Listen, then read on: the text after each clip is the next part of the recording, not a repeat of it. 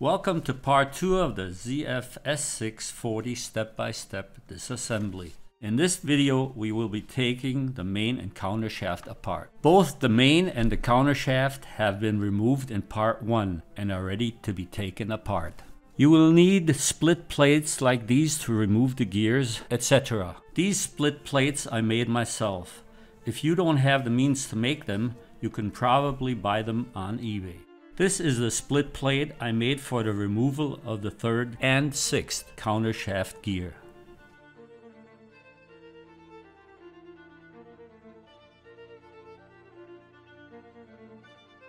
Remove the 4th gear input shaft with just lifting it off the main shaft. Do this before you put the main shaft into the press. The main shaft is already in the press, and my split plate for the removal of the reverse gear sits in the right place.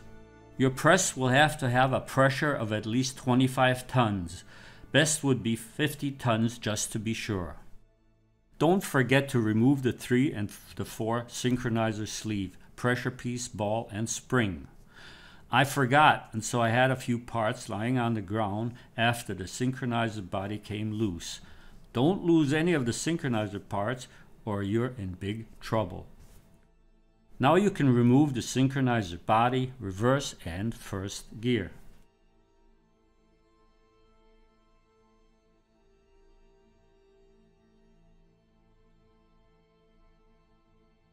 We're back on the workbench, and you can see how burned the bearing, inner race, and gears are. This happens to a lot of these ZF trannies when driving over 100 miles per hour.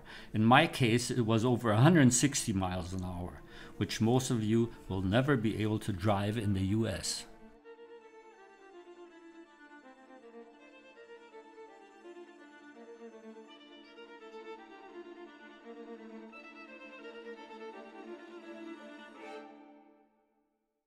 Now take off the snap ring.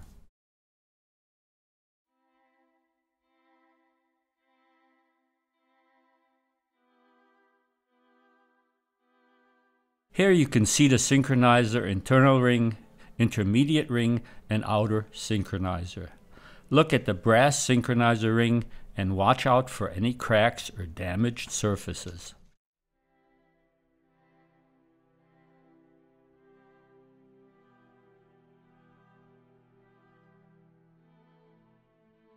Remove, like we've done before, the pressure piece, synchro ball, and spring. Do not lose any of these parts.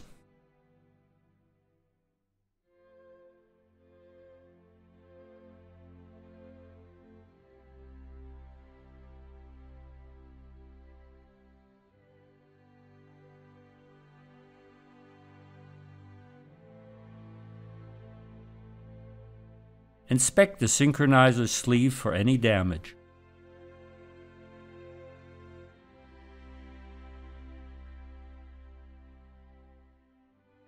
Setting up the press to remove the 1-2 synchronizer body and 2nd gear.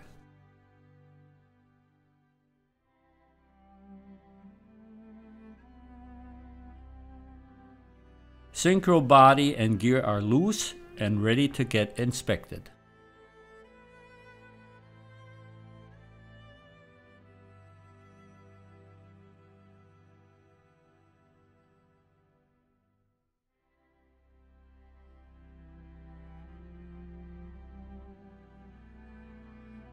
A quick look at the sync ring, intermediate, and internal ring.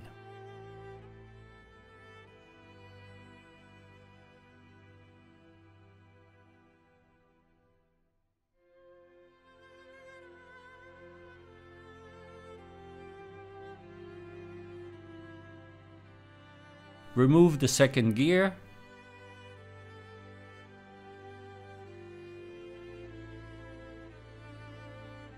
And check the bearing.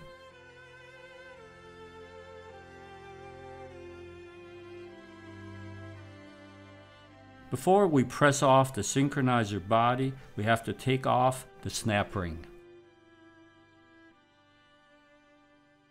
Here we are pressing off the synchro body of the first and second gear. With a powerful press, no problem.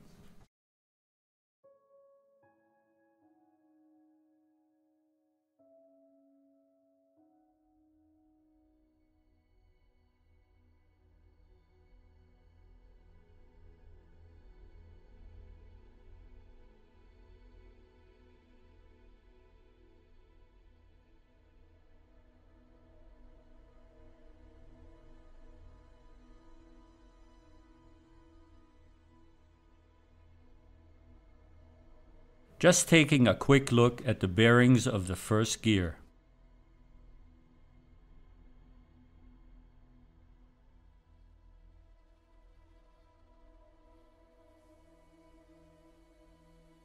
Okay, main shaft disassembled and all gears, etc. lined up for further inspection.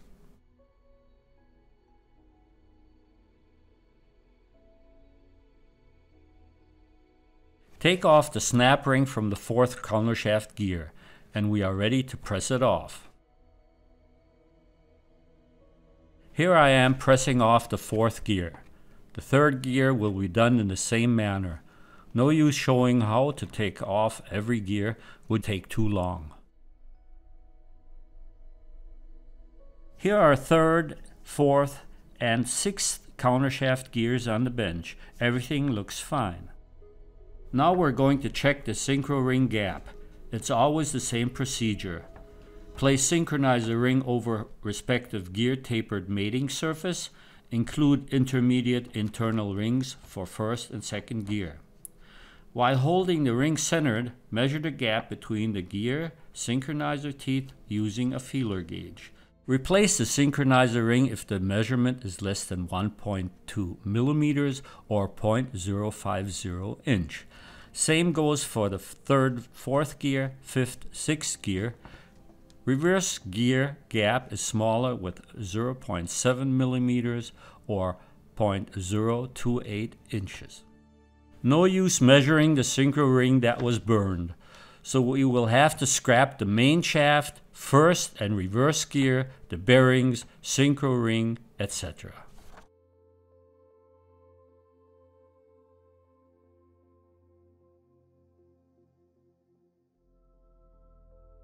Before I remove the fifth countershaft gear, I have to take off the snap ring. Again, we have to set up the press for the removal of the fifth countershaft gear.